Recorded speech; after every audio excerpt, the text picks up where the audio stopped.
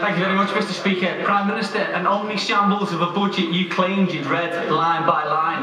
A double-dip recession you made in Downing Street. And a Tory-led committee reporting that the coalition lacks strategic direction. Evidence, if ever was needed, that men can multitask. It's just obviously that's someone off very good at it.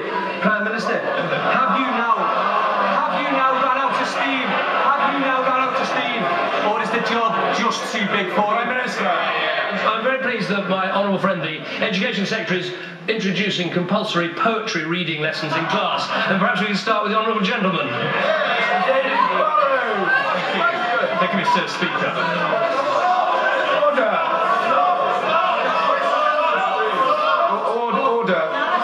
What's rude is for people to continue shouting when they've been asked not to do so. I know the honourable member for Colne Valley is exceptionally well behaved. I know he will sit in his usual quiet, respectful fashion. Mr. David Burrows. Thank you, Mr. Speaker.